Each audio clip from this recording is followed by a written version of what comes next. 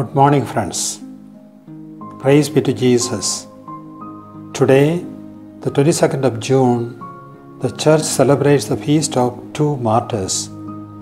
Saint John Fisher, martyred on 22nd of June 1535, and Saint Thomas More, martyred on July 6, 1535.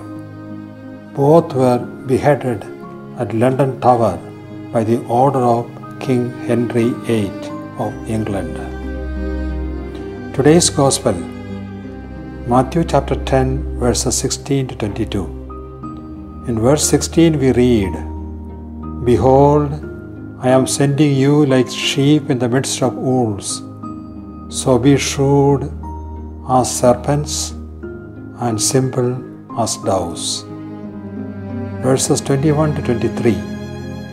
"Brother will hand over brother to death, and the father his child. Children will rise up against parents and have them put to death. You will be hated by all because of my name, but whoever endures to the end will be saved." We must be ready to welcome persecutions and martyrdom for the sake of our faith. Henry VIII, King of England,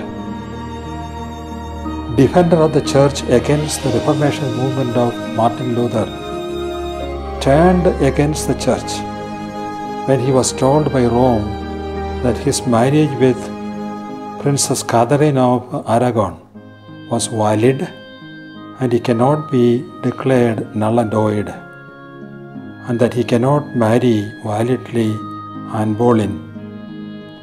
Henry VIII made himself the supreme head of the Church of England, and he made Archbishop of Canterbury to declare that his marriage with Princess Catherine was annulled.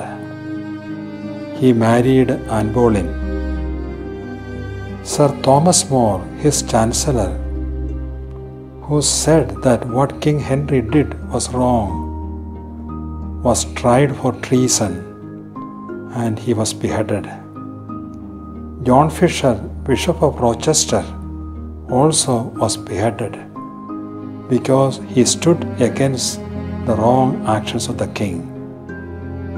The martyrs of England during the Reformation period, Saints Thomas More and John Fisher, are shining like stars in heaven.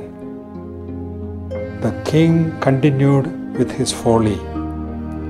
In 1536, in the third year of their marriage, Henry VIII accused Anne Boleyn of unfaithfulness and treason, and she was beheaded.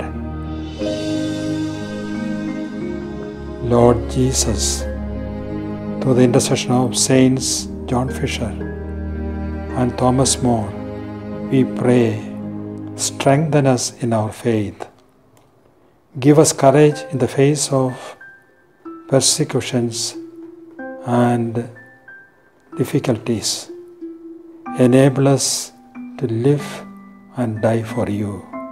Amen.